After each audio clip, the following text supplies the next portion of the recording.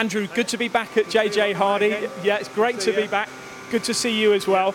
I think I want to start with this because this machine sitting here was a machine that we reviewed at Leader CNC. Correct, yeah. You inquired about it through MTD. How long's it been here because you bought it?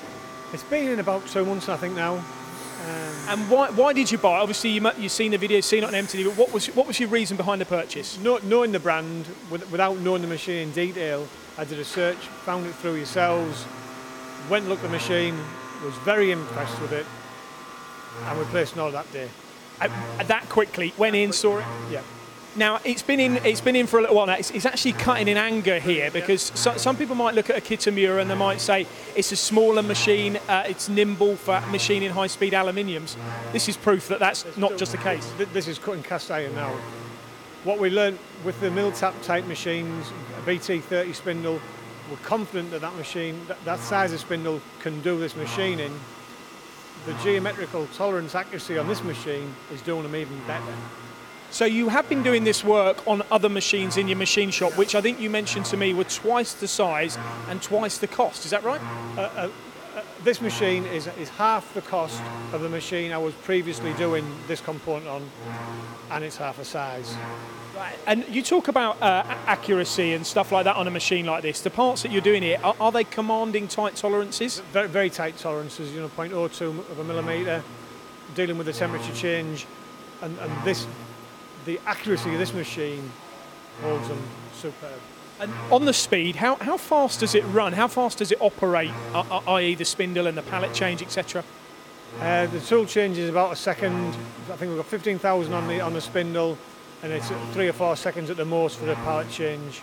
And would you be running at those speeds on cast iron? We're running on cast iron, yeah. Really? Wow, okay, that's impressive. I mean, that must be a combination of good tooling as well as the machine. Well, again, our preferred suppliers, we know the tooling, we can hear some cutting there, and Can I ask who that tooling supplier is? This is a Tagitech product that we can hear working now. Okay, so have you worked in collaboration with Leader, Tagitech, and on fixturing as well with a supplier? We've in-house done the tooling solution for the fixturing. Tagitech, in fact, they've been in today and have given us a new drill to try tomorrow, so it's really good. It sounds like there's quite a depth of cut happening in there as well on that cast iron. What would that be on a roughing cycle? I think that's a couple of millimetres depth of cut. Tell me about this control as well, Andrew, because you're not used to the Kitamura machine. It's your first one in here.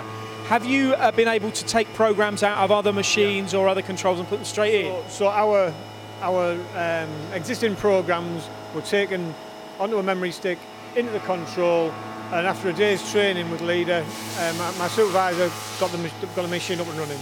How many hours a day is it running now? It's now running 24 hours a day. Are you running 24 hours? And is it always cast iron you're cutting at the moment? Just doing the one job. Okay, will you use this then on steel and alleys as well? Is it versatile enough? It's versatile enough. When we machined the fixtures, the steel fixtures, it was no problems at all. We machined some aluminium fixtures, and the only problem we had was the amount of swarf and chips we produced. You got that one in. We'll come back to that as well. I can't stop this without talking about Leader CNC, because obviously they're the supplier of this machine tool. How have you found that journey with them from start to finish? Well, again, dealing with Leader was really, really nice. I dealt with the financial director, Steve, and Mike, the managing director, and the attention to detail was really good. Yeah, very pleasing. Would it be fair to say then that you've been pleasantly surprised at what you can do with this type of machine? Very pleasantly surprised. The size of the machine and the footprint of it will make the same rate as we're machining on a machine that's twice the size on these components.